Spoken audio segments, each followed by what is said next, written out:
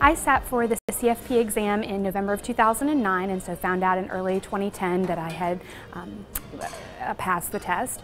And the reason that I ended up doing that, ever since I entered the financial services industry, which was in 2001, I really felt like the CFP was the gold standard for our industry and something that I really thought was worthy of pursuing just for the educational component and the credibility with clients. And so that was something that I'd always wanted to achieve. And I think also being a young female in a business that is not dominated by young females, having that credibility has made a really significant difference for me. The CFP really helps you think comprehensively about planning, and so you're really looking at all aspects of a client's financial situation, and that's something that I do on a day-to-day basis. And many times I have clients say to me, well, I've never thought of that before, or I've never been asked that question, and I think having that preparation and thinking about problems in that way has really been a benefit to my clients. The consumer is coming to the forefront now. We've heard so much in the news with all sorts of issues in the financial services industry, and people are looking for any way that they can determine a financial advisor's credibility. And having something like the CFP with a CFP board to back it up,